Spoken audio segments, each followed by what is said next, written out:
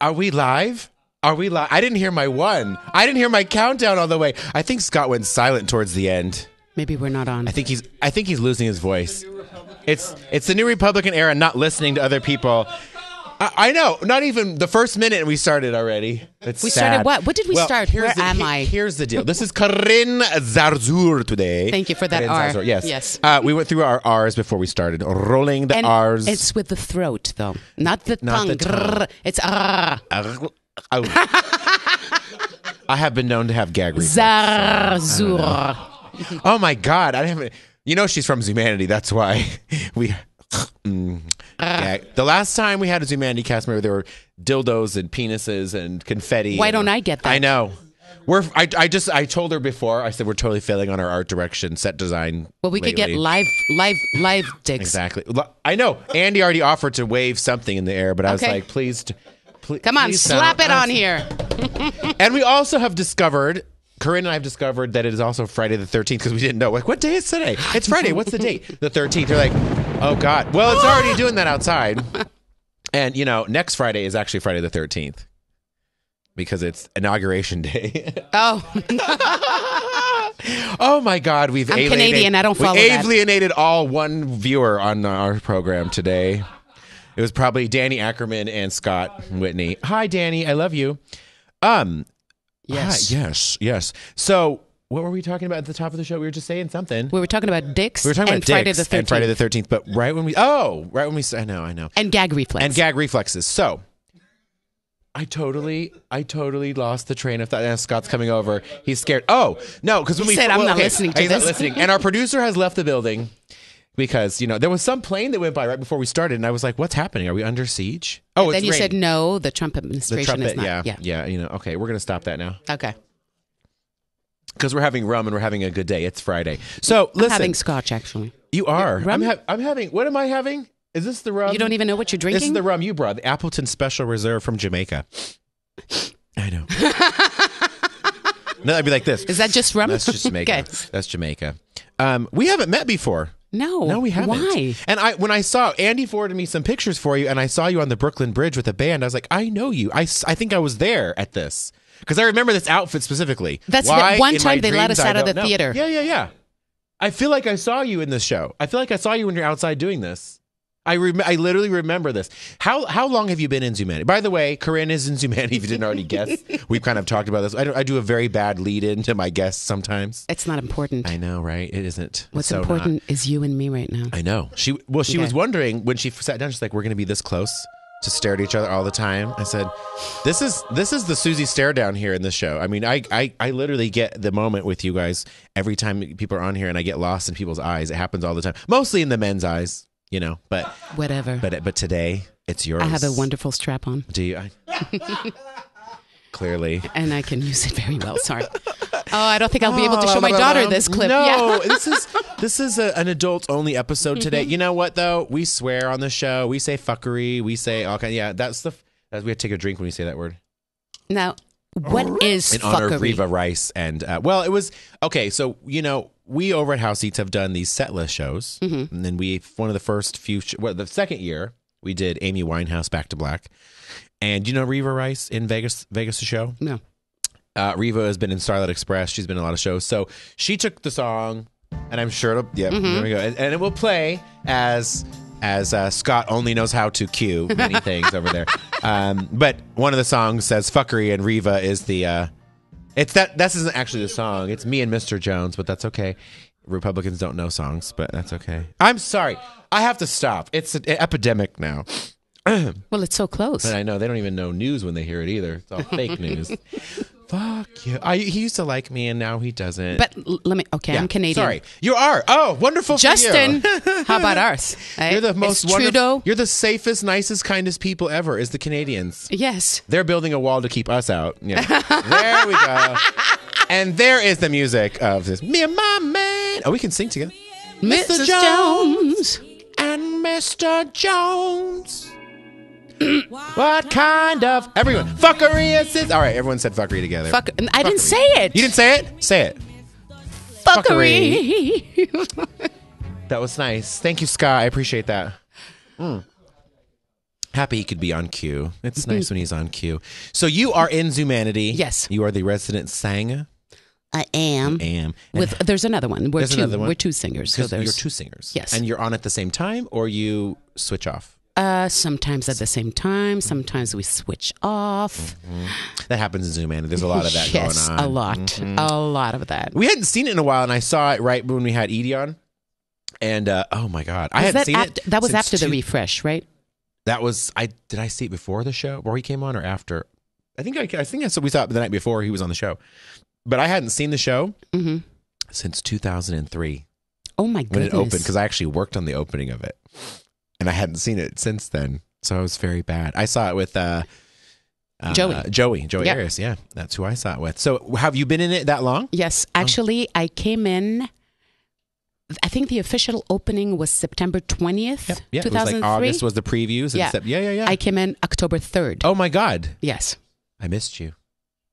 We're here now. I was commissioned to do all the celebrities to come to the red carpet. Yeah, and the I party. missed that big party. That was the craziest ass But you know party. what? But you were there in We've had crazy spirit. parties after that too. God. Yeah. Okay? All right.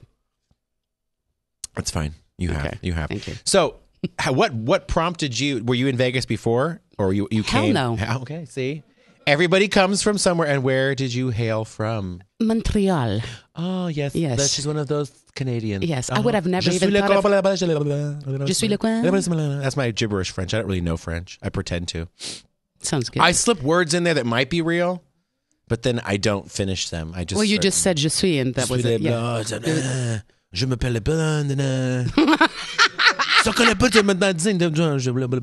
It's all about the gestures and yes.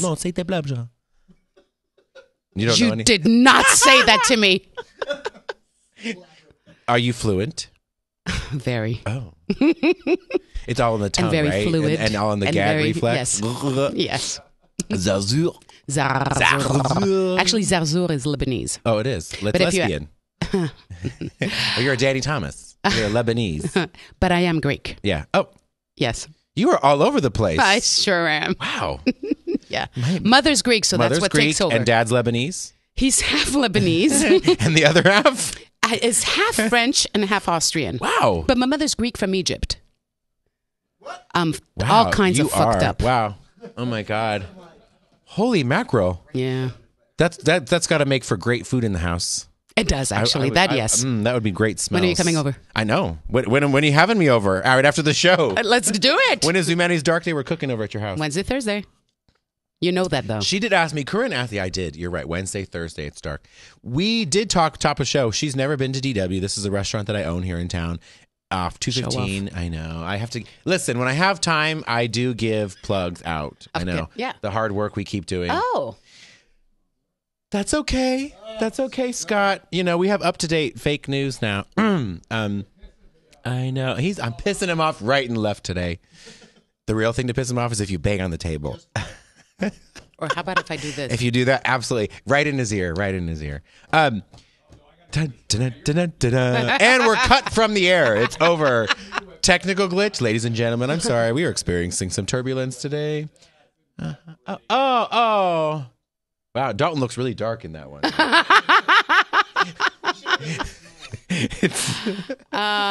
That's my partner, Dalton, in the restaurant, and he's DW. We started this restaurant 7 years ago up on the west side of town, and then we relocated recently just down the street from our current spot, built a new spot. So it's awesome. You have to come by. It's okay, so when you're talking fusions of cuisine, this is even stranger than that, too. It is Jamaican and New Mexican. Oh. Yeah, so you got the jerk. So what would a dish You look got like the jerks, and you have like the New Mexican green and red chilies, if you can imagine those fusion together. And it's not like all of them are combined. It's in a very American menu with Jamaican influences and New Mexican influences on the menu. So we have things like we have an awesome jerk grilled chicken sandwich for lunch. There's a lot of pot in all of our items. Okay. Absolutely. We have a really awesome carrot cake that you just keep eating and eating and eating and eating. That's really nice. Well, I'm looking forward. Are you looking? I know, right? Yeah. We have a killer brunch on Sundays. People literally come sometimes in their pajamas. When are you there? I'm there every Sunday without fail at the door. So then I'll come on a Sunday. So perfect. Whenever you'd like to go, I will be there to welcome you. I will go on Sunday. Okay, Sunday it is. Okay, perfect. Okay. Hi. So usually at the top of the show, if I'm not crazy, and if I remember what I did over the week or the weekend before, I kind of tell people what I did and get a little take on it from you. How's that sound? She's lost in translation. Say okay. Don't agree to what the Republican says overhead. Think for yourself, child. Don't let them tell you what to say. Yeah. You and the whole world is brainwashed. Watching. I'm sure we're being simulcast right into Trump's office, and he'll tweet about us after. Meryl Streep, come on, get over it. All right, so we did some wonderful things over the weekend besides watching the Golden Globes and agreeing with everything the speech was about. My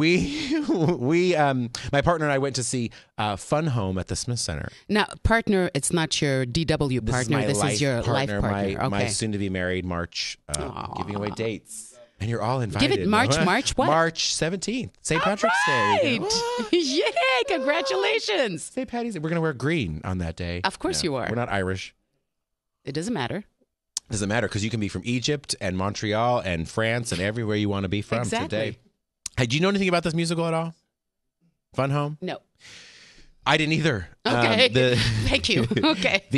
One of my clients at the restaurant was rushing out of brunch on Sunday for a matinee of this show. And I said, what is it about?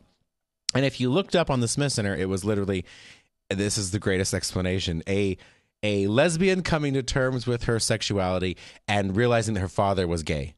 I was like, this should be very interesting. Okay. And I didn't know anything about it. It did win the Tony for Best Musical in 2015. Did? Yes. So That's what I said. So we went Sunday night to the closing show. I have never heard the Smith Center silent in my life.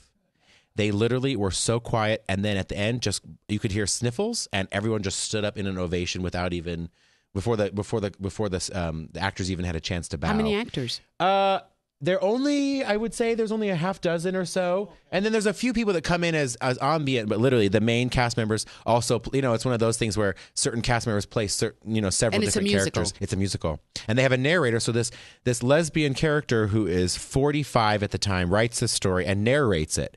Reason it's called Fun Home is her dad runs a funeral home. So they call it the Fun Home.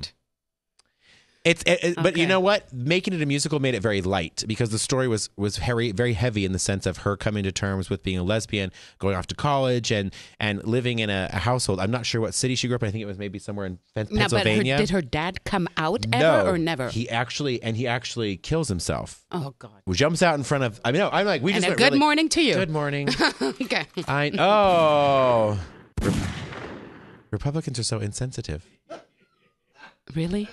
Them and their guns, I'm sorry. But I'm not sorry.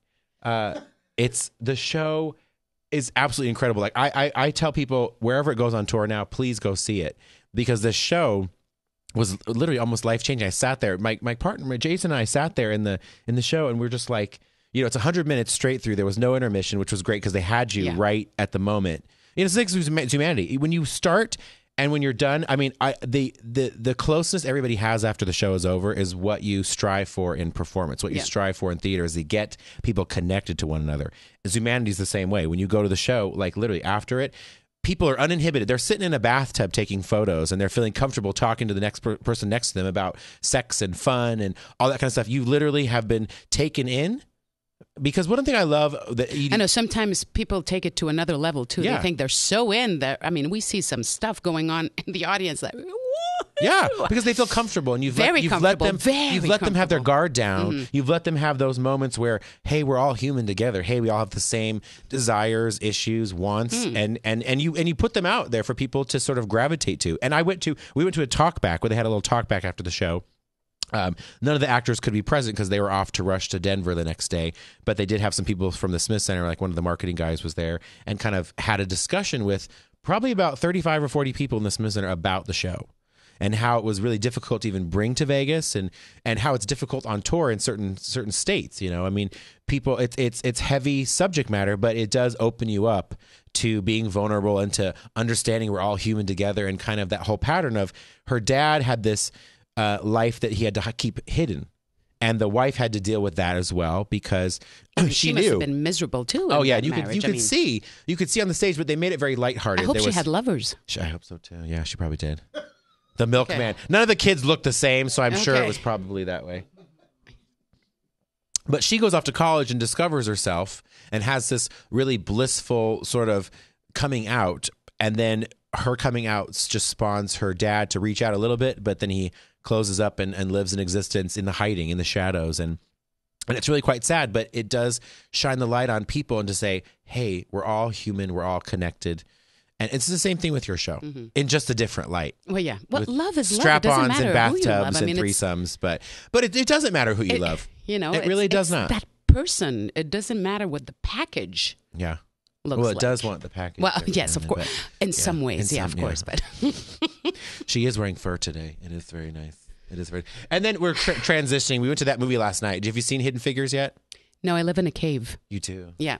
Does she live in a cave? Okay. She only when she gets out in her fur to go out in life. They learned how to make a fire the other day. They're definitely living like cavemen. It's okay. Oh, why does it say 1:13? Did you put that date on there? Oh, well, then I saw it last night at the Eclipse Movie Theater prior to it actually really coming out. This movie was amazing. Absolutely incredible. I had no idea. The things you find out after the fact, all three of these women had pivotal parts in NASA's launching like John Glenn into space. I won't give it away, but they literally, well, I'll give it away. I mean, like, Taraji Henson, I think that's her name. She was one of the smartest mathematicians at NASA. To come in to give you an idea of how you feel when you're a lone wolf in something, she literally walks into this, like high clearance, high security position. Kevin Costner's sort of the boss, and she walks into a room of all white men and what one year is secretary. this set? 1961. Oh my God! Yeah. So all of them are living at Langley, Virginia. So even though they even talk about, even though Brown versus Board of Education has already been approved and, schools are supposed to be desegregated, Virginia still stays segregated.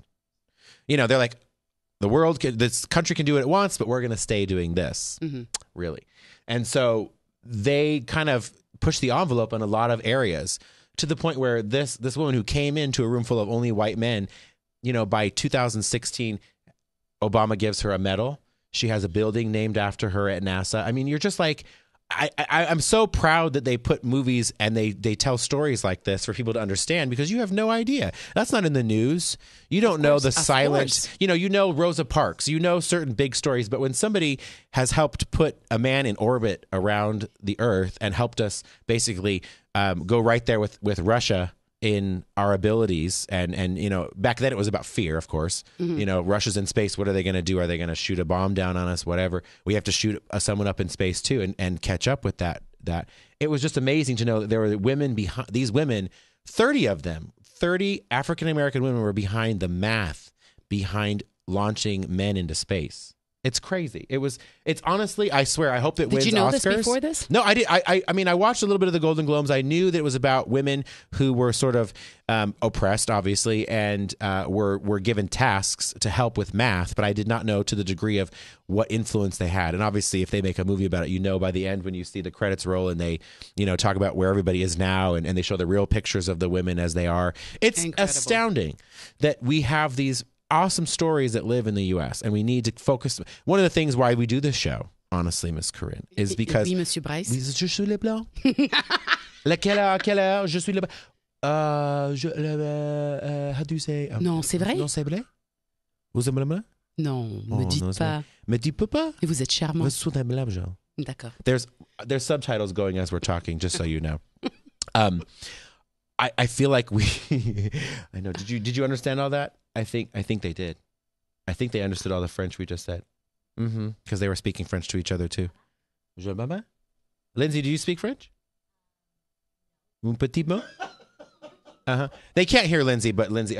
And we can't. And obviously, there's you influencing others too with your talent. Exactly. Tell me about your talent and where it started.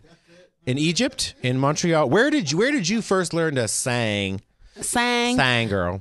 In Montreal, because that's where I was born and raised. Yes. Oh, yes. Okay. So my first band, I believe I was 13 years old. Okay. And I played keyboards and sang. Oh. And the first songs, I remember these songs, was Jumping Jack Flash from the Rolling Stones. Yes. Heartbreaker, Pat Yeah. Benatar, which then I sang for the next 20, 25 years. Yeah. There was another one, Magic Carpet Ride. Mm-hmm. I remember those 3 songs particularly. Wow. Yeah. She might have to do the Rolling we're doing a Stones setlist concert this year. So our setlist we were talking about prior with Amy Winehouse, we are doing. We didn't have Amy Winehouse. You know, she was actually passed, but She did? she did pass. Fuck. I know, it's fuckery. I know. Yeah. Oh, you came to Slippery When Wet at the House of Blues? Yes. Yeah, that was fantastic. Yes, it So was. this is our 3rd year. We're calling it 3.0. Okay. And we're doing Queen first on Oh, yeah. February 24th on a Friday night at the House of Blues. And then we're doing Sympathy Rolling for the Stones and we're Devil doing on Friday the 13th. The Who. I know. Oh, you danced the Stones wonderfully. You promised to take off clothes in this show, didn't you? I'm taking off my freaking scarf. It's hot as hell. And there you go. Layers. Layers are coming off. I hope Jeff Lavari's watching. Layers are coming off on this show. Just kidding.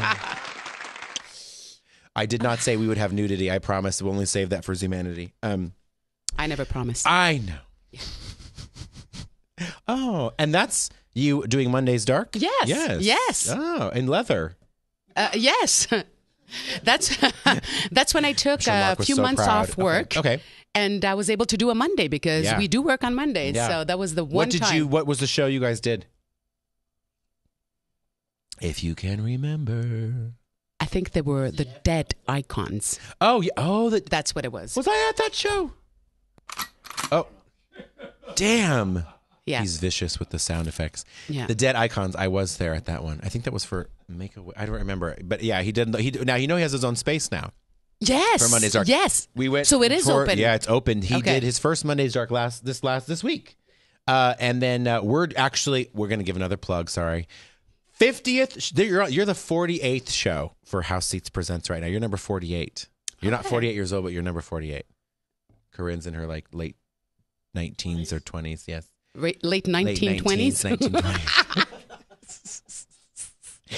Yes. Je le veux pas. Listen. La bon en toi. Listen, Amour de jour. I just went to the doctor and she told me I had to start doing a colonoscopy. So I'm not 30. That sounds fun. Yeah. And what? Loud and proud. I was going to go somewhere that I did not. You go. should, because I told my doctor, I can't. I said, hell, they might as well take advantage if I'm going to be out. What happened Free while entry. I was down? Wait. Just like the movie Hidden Figures, re-entry. It's all about the re-entry. It was all about you get fired up in the re-entry. Take advantage. Woo! You have to know that when we do the set list show, we call upon all the talent on the strip to put this together. You might be called on. I can feel it for the Stones. For Stones, absolutely. He has to keep me on track over here because I'm all over the boards on the 13th. So we are doing. So you're number 48. This is our 40th Yes. episode of this show. Okay. Next week's number 49. We'll do a great show that you'll need to watch on the 20th. Don't watch anything else on the 20th but us. And then on the 27th, we are live. We are doing a live. We're live every Isn't Friday. this live? We're, Yeah. Yes, where we're doing the live 50th episode with performances by some people on the strip at Mark's Space. At The Space, as it's called. It's over on Polaris. Yeah. We're going to invite people to come so that they can actually be in the audience as well and do a live show. That's so cool. Yeah. So we have some nice names joining on the list right now. And Do tell. Well, we can reveal. There's the very busy and talented Ann Martinez. She gets applause right when you say her name. That's just like Ann Martinez. Oh. He's slowing down. Ann Martinez. She's doing a new show, and so they're gonna be doing some. I know, right? So they're gonna be doing a few snippets from their new show, Twerk. And Mr. Travis Clure. Corinne Zarzour. Whoa. Thank you. At first, I thought it was a fart. Okay. That's what I thought. Yeah. That's okay. Was that you? Ooh, I'm sorry. Do you know that Golden? Why I thought of Golden Girls just now? I think it was from. I make you think of the Golden Girls? No. When you said fart, because I think of Sophia talking about you can't smell that from the hallway. Yeah. They're putting all the episodes on Hulu. Thank you so much. That's like my Christmas Save present Betty right White. now. Yeah. Save Betty White. Exactly. Yeah. Do you know somebody tried to raise money to save her? When all these people I were saw dying in that. I know. 2016, a guy actually started a GoFundMe to say. I said, "What are you paying for her doctor visits? What exactly are you raising How do money you save for?" her? I know. If she wants to go, she would want to Yeah, go. exactly. I mean, who's in? Oh, Carbonite. Yeah. This is not Star Wars. This is not Mr. Harrison Ford. We're not freezing anyone in car. Well, never mind. I'm digressing so much with you. Oh, thanks. What's happening? People are going to be like, this show is so all over the place. It's the Friday the 13th. That's fine too. There's literally a broken mirror under our feet, and there is an invisible invisible ladder that we're in front of right now. So clearly, we're breaking all the rules today. What? Question I want to ask you. This was coming up this morning in my thoughts was, what do you go see show wise when you're not in your show? Like, what's one of your favorite shows in Vegas when you go out? She doesn't go out. She lives in the cave. Remember? I used to actually. There was a shout out for the green door out there. Yeah, before I had my daughter. Yeah, of course. Or private homes and stuff like that. But no, Gag reflex came back. My throat just hurt just now. And that's why she's going. That's how I met my boyfriend. Oh, at the green door. Not at the green door. Oh, he's on his phone. He's not paying any attention to it. It's a private home. event. Yeah, private home thing. It was a private event. Yeah. This is why she has regular visits to the proctologist now. Of course. It's necessary. We got to keep that in shape. But I don't think our show has ever been this dirty. Literally. With the exception of Edie, I don't think we've ever done this. Mm-hmm. Oh my headphones are ringing. They're hot and under my ear. Go ahead. No, seriously, I like to be home. Yeah. When I'm not working. Yeah. I mean, and I do have a 6-year-old, so okay. Yeah. So it limits the amount of shows that you could go see. Well, yeah, and I like to put her to bed at night, and I only get 2 nights a week to do that. Yeah. And then after I put her to bed, it's not like, what the hell, let's go out. I'm like, huh. You're like, and I'm done. Netflix. Let's do this. What's your Netflix binge? The world wants you to binge these days. Oh, my God. Okay, so the last one was Sense8. Oh, okay. I haven't seen that one yet. Amazing. Yeah. It's the like OA. sci-fi. Yes. Yeah. The OA. Right now I'm watching Versailles. And did you watch... Did you watch Vikings?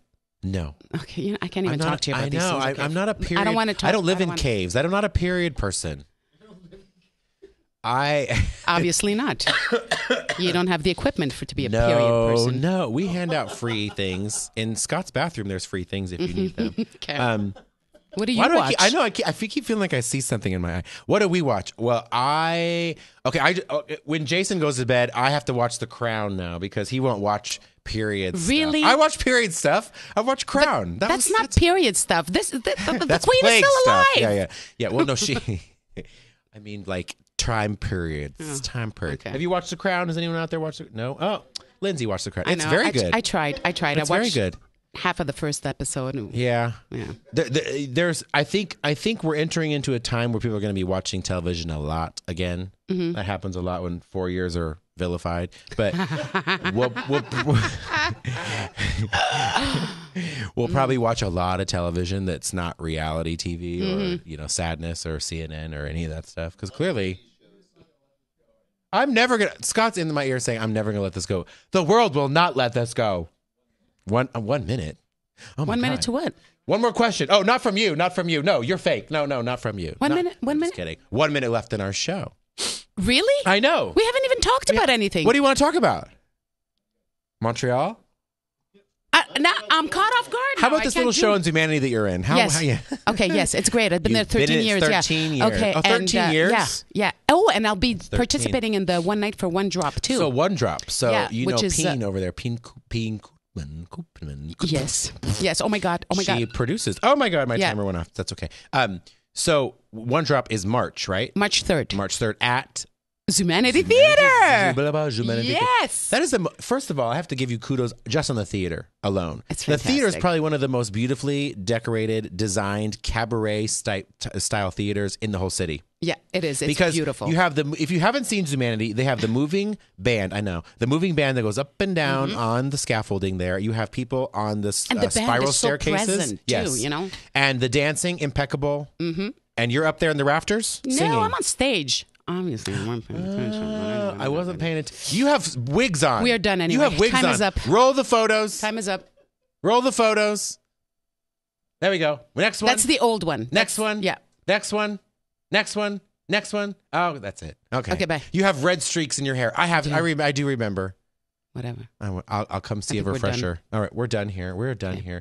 Go get yourself to the green door. Have a nice Friday the 13th. Bye. Bye.